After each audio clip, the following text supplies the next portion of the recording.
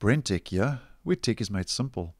I posted a video last year in October about Windows 10 update KB5005463 that Microsoft had released, and this update was installing the PC Health Check app automatically onto Windows 10 devices.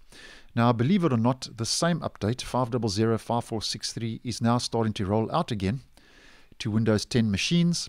And as many of you know, on the 25th of April, which was yesterday in my region of the world, Microsoft started rolling out the latest optional preview bug fix updates for both Windows 10 and 11.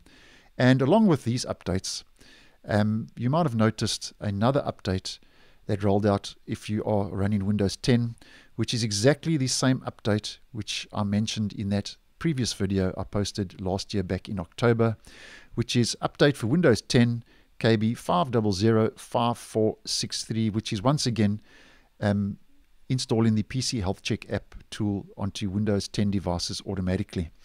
Now, this update is an automatic update, so it will be downloaded and installed automatically onto your machine.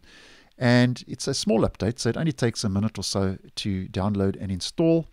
And at this stage, like I did mention in that previous video, once again, it looks like it's only rolling out to devices that don't have the PC Health Check app installed or are not running the latest version of the PC Health Check app tool, as I long since uninstalled the PC Health Check app from my device, as I've known for a long time now that this Windows 10 machine does not meet the minimum system requirements to be upgraded to Windows 11. So I thought I'd just post this video in case you had seen this update and didn't know what it was all about.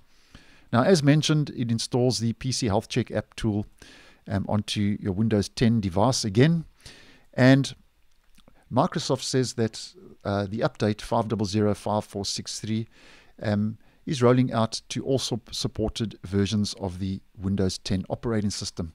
Now, over and above being a tool which lets you check to see if your Windows 10 machine meets the minimum hardware and system requirements to be upgraded to Windows 11, Microsoft is calling this app a diagnostics tool, which they say can monitor your device health, can troubleshoot your device, and also due to this will improve the overall performance of your Windows 10 machine. And they say it has key features which I did mention in that previous video, but just to summarize quickly again, some of those key features over and above checking to see if you can upgrade to Windows 11.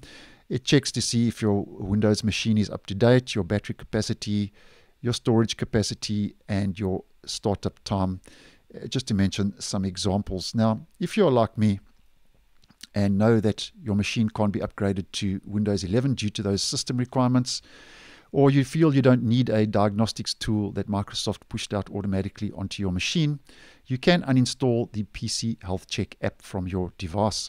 And to do this, we just head back to the settings and we head over to apps. And in the apps and features list on Windows 10, just scroll down to near the bottom where you will see the Windows PC Health Check. And that's the app I'm talking about. And you can just click on that. Click on uninstall and it will uninstall the PC Health Check app tool from your Windows 10 device. So that's what the update's all about. 5005463 installs the PC Health Check app tool onto Windows 10 devices automatically yet once again. So thanks for watching, and I will see you in the next one.